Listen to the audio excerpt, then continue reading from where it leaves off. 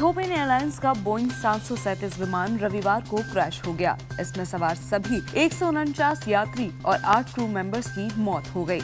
इसमें पर्यावरण मंत्रालय की सलाहकार शिखा गर्ग समेत 4 भारतीय नागरिक भी थे। सरकारी मीडिया के मुताबिक मृतकों में 35 देशों के नागरिक शामिल थे। प्लेन इथियोपिया की राजधानी अदीस अबाबा से केनिया के नैरोबी जा रहा था। विदेश मंत्री सुषमा स्वराज ने विमान हादसे पर शोक जताते हुए बताया कि मारे गए भारतीयों के नाम वैद पन्नागेश भास्कर, वैद हासिन अनागेश, नुकावारपू मनीषा और शिखा गर्ग हैं।